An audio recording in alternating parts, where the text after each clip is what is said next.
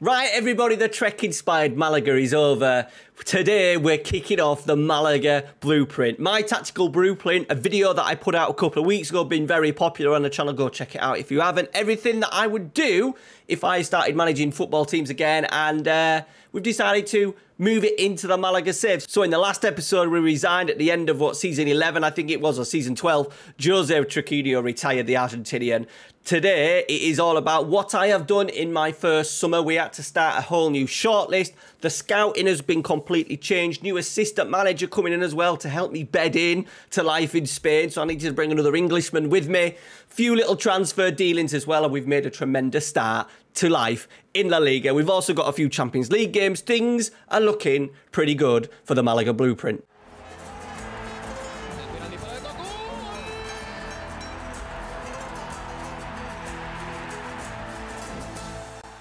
All right, everybody, welcome back to the channel. Now, I thought I would show you our little league update. So after 8 games, we are third place, played 8, won 5, drawn 3, lost none. The wins coming over Levante, Osasuna 6-0, Almeria 3-0, Girona 4-0, who were up there last season, and Athletic Club away from home 3-2. A really good start to the season. 3 draws as well. Away at Valencia, not a bad result, you know, one of the bigger sides in the division. Away at Real Madrid, and they scored in stoppage time to break our hearts, and at 0-0 with Barcelona. So we are competing now with the big boys, and as you can see, no games lost. 23 goals in 8 games and only 7 conceded. We're tight at the back so far. However, we have shipped in a couple over the last few games. As you can see, we haven't kept a clean sheet in 2 games. There's a 2-2 down against Nice as well. Our Champions League phase has started pretty well. 1 win, 1 draw as you look to advance. Get some more money in the bank. The bank balance has been tricky, has meant the summer hasn't been too busy. Now, the first thing we actually did do was offer new contracts to Bulakau, who's gone up from about 50 grand to 96,000. So this is where a lot of our wages went. Apahov has gone up from 46,000 again to 105,000, but one of the best players in the world. Senator, I think he's gone up about 15 grand a week. Barashina went up about 10, once again, about 10 or 15 grand. We also gave Mark Jouy a new contract, same offer. Esteval was the big one. He has gone up to, he was on about 150. He wanted 400 and we had to settle for 350. I just didn't want to go into my debut season having my best player unhappy. I think the value was too high to sell on as well. So I thought, let's just offer him the big bucks. Ardagula there, he's only got 2 years left. So we've got a few. Edu Sanchez as well. Left back, had 1 year left. We needed to tie him to a new deal. He went up from about 96 to 110. And Miguel Angel, our youth product, signed a new deal as well from about 35 to 96. So a lot of our money, bearing in mind as well, we pretty much have been given the same registration rules. We had 1.8 million last year and we had 1.8 million this year. So that's a little bit disappointing. We did then strengthen the squad. We've bought in a couple of, like, our B team, by the way, are having an absolute stink, and we were really short in the under-19s and B team. I'll show you that. We really need to have a really big impact over this part of the season, making sure our youth intake, we just sign as many as we can to bolster numbers, and I've signed a couple of players just to help out the B team. We've lost a load just out of contract, wanted like £20,000 a week to be in the B team. We could afford it, but we couldn't have it in terms of squad registration rules, so it means our B team are really struggling this season. So a couple of dodgy ins like John Pacheco. He's quite a young, talented defender, actually, at the start of the game. I think he just scored for the weekend, actually, for Real Sociedad, his first goal. But we've brought in Lorenzo Luca. He's our sort of like 4th, 5th choice striker. He's a youngster that's not going to play. He's an old veteran. He's in the B team, 4,200 a week. Ryan Gravenberg is in 115,000, so that's a big amount of money. Low on the price tag, 3.8. He is 32, going to be 33 at the end of the season. Just a 1-year deal, but I just thought we were just struggling with getting quality in. Potentially going to be a backup as well. We've still got Gula, we've still got Estevayo. They're my 2 really standouts for central midfield. So someone who's happy just being a little bit of a backup, can do multiple positions. You can do the holding role as well.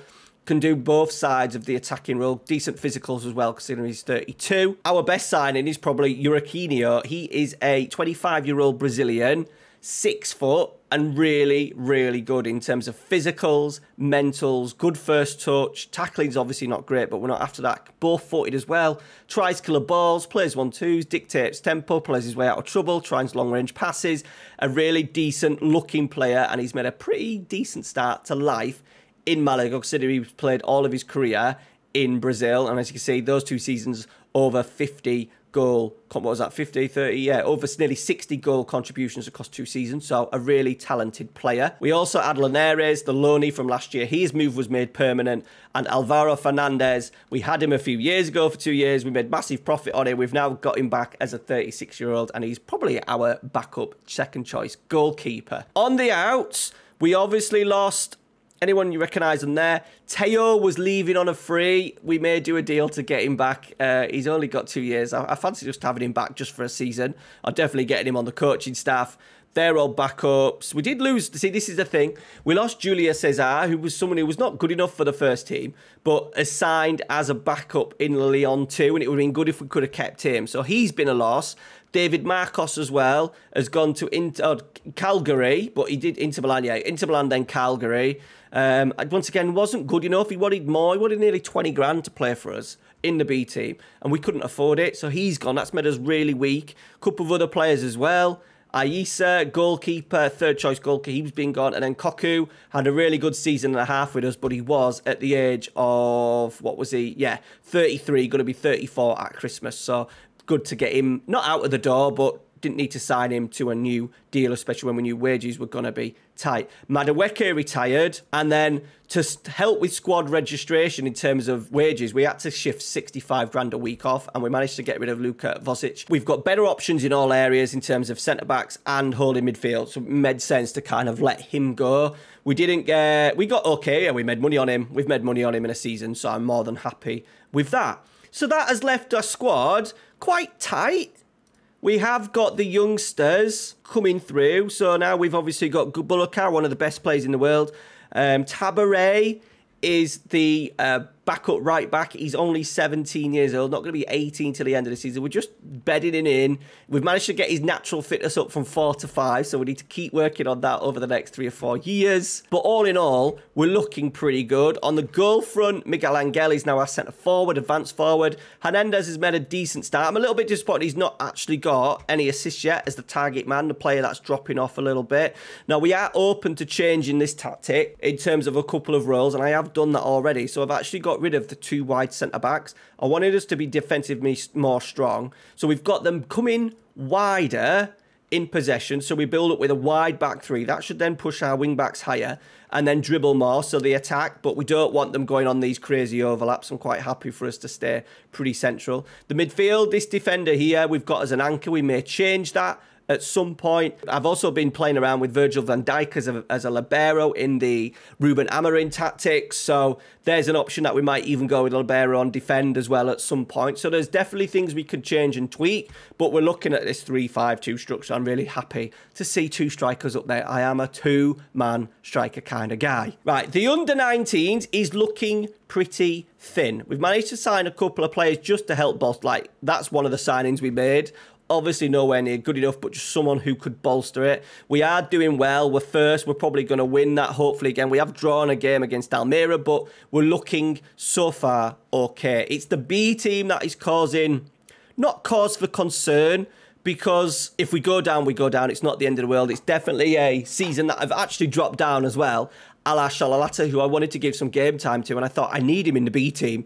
So I've moved him down into the B team to help out, and it looks like they've won a game. They've won a game and drawn a few because we had a really tricky start. It does look like we're going to get relegated this year, but we will bounce back next season. A little bit of a change as well in terms of the staff. We need to still get some more coaches in. However, it's not massive, seeing as we've not got that many players at the moment.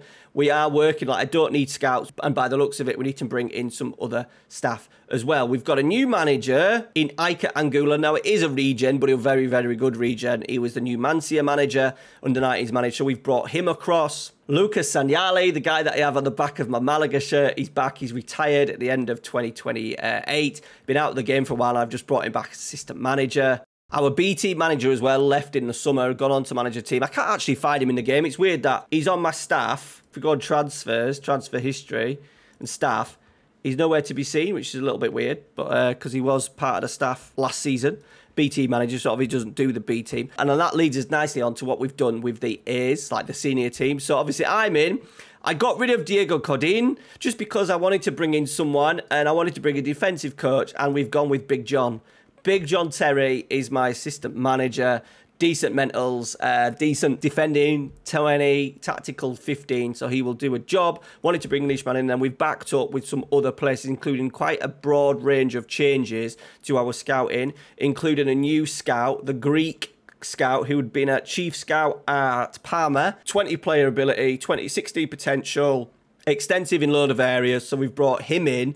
We've also brought in a few others as well, and we've changed all of our recruitment focuses. Obviously, because I retired, our shortlist has depleted, unfortunately, so we're having to build a new shortlist, and I'm really hoping over the next few months up to the end of the season, we can really bolster young players for next season. I'm really trying to look at young players for next season. Our scouting coverage, so what I've done is went through all the scouts and given them all an assignment. So they're all doing bits and bobs for us. So our knowledge is good. Our scouts, we're not currently scouting in there in Africa, which is weird. I think he may be doing another scout report at the moment, but he's bringing stuff in for us. So we've got a nice scope of areas to target. And if we look at the recruitment focuses, we've got Belgium and France being looked at, Germany and Netherlands, South Europe, so we're looking at places like Italy, and I think there was a couple of others in there. Spain as just a one-off, going through all the players in Spain. Chile, Colombia and Uruguay, Japan, Serbia, Russia, Romania and Ukraine, because we've had some brilliant results from Ukraine in terms of Apahov and someone else. Bulukau, the right wing-back. Northern Europe, which is Scandinavia, Mexico and USA, 15 to 20-year-olds, which is a new one. So they're going through some players for us at the moment in and around the B teams. Argentina, we've also set up a scout report for the Under-19s League, where we're going to try and bring in some players, try and get players with decent value. Maybe not going to be exactly first-team material, but if they've got a potential, we'll sign them on, play them in the Under-19s, and then get them into the B team next year. Brazil, always a good place. Africa, nothing's really happening in that yet, and Portugal as well. Now, one little tip, when you're doing your scouts, obviously I've gone through the scouts and put them in the areas where they're strongest. For here, make sure you untick that. If you assign any analyst, it gave all of my jobs to the same guy. He had 16 reports to do, while all the others were doing 0, so I've kind of shared them all out, apart from him there, who's not got an assignment at the moment, but everyone else is neatly shared out, so just something to be aware of when you're setting up, and that's how I generally set them up. Minimum current ability, half a star, because they could be 15 and maybe not an absolute world beater, so I'm happy for that. And then minimum potential ability, 3.5 star, and then with a couple of things put in depending, always ongoing, so it's constantly going round. Any position in the tactic as well. We're not looking at sort of like, we're just trying to build a database of players that are good. I'm not really looking out for in particular players. I think close to the time, if I know players are leaving, in particular Ardagula, we've either kind of already got the next Ardagula ready. You know, we look at the age of the squad, 25.78. We've got a couple of, so these players here, like Alvaro Fernandez isn't an issue. Luca isn't an issue. Gravenberch is an issue because he's back up. But the first one is Gula and Sanchez. So we really need to look at potentially replacements for them. And hopefully over the next 12 months, we'll have some scouting reports through. We've kind of got the Brazilian potentially do Ardagula's role, but it would be nice to get a real baller in there in terms of the technicals. Look at the greens, 615 plus on all those technicals, and he's made a decent start to the season. So that is it for the Malaga Blueprint episode 1. Episode 2 out in the later of the week, and we'll just do a classic let's play, and we'll pick up a couple of games. We've got an absolutely horrendous run in November. Madrid away, Chelsea home, Betis home, Sevilla away, and Leverkusen away, so we might pick up a couple of really tough games in there. All right, guys, thank you very much for watching. By the way, as well, just show you, we've got 15 million to spend in the budget, so there is money to play with the wages obviously low. So I'm aiming to spending that 15 mil on some youngsters, getting some youngsters in the Malaga Blueprint. Thanks for watching, guys. Take care. See you later.